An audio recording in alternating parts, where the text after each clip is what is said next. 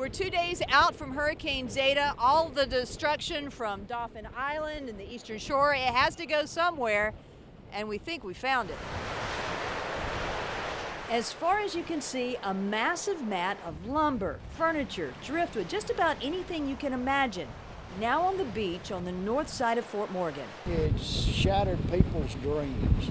This certainly isn't what the beach usually looks like. On a normal day, white sand all the way down the beach instead of trash. This is a favorite spot for Clint Striblin.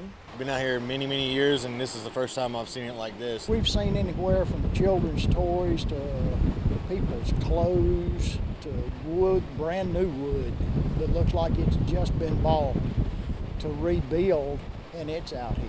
There's deck chairs, a baseball helmet, propane tanks, and channel markers. It stretches as far as you can see, and more is washing ashore. The beach may be carpeted with storm debris, but not even that is enough to stop Striblin and his buddies from doing a little fishing. Still catching fish. Fish don't care what the beach looks like. So what happens now?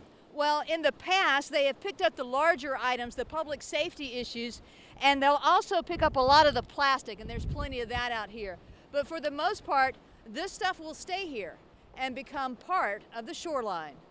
On the Baldwin County beat in Fort Morgan, Debbie Williams, WKRG News 5.